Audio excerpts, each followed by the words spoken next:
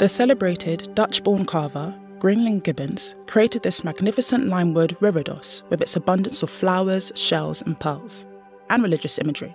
Scallop shells, symbols of St. James, doves with olive branches, representing the Holy Spirit, and at the centre, a pelican pecking blood from her chest to feed her young, a symbol of the Passion of Jesus and of the Eucharist.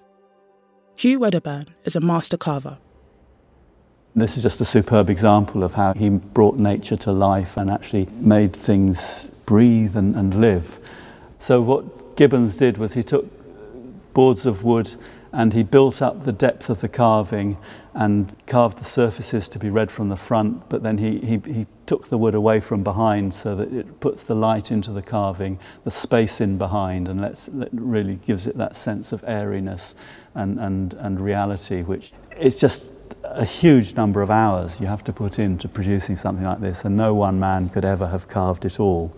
But what he did do, obviously, was train his workforce very scrupulously to do what he wanted them to do.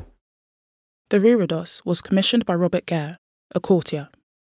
He must have commissioned this for two reasons, two purposes. One is we've got the piety of the pelican at the top, so there's the religious significance. But there's also just all this opulence that's shown in the foliage and the fruit.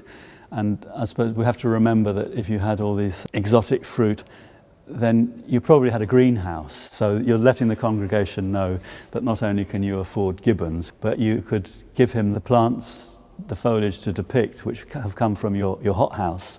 And so you're really letting everybody know that you're a wealthy person. So I think this Reredos is a religious item, but it's also a status symbol to express the wealth of the patron who commissioned it.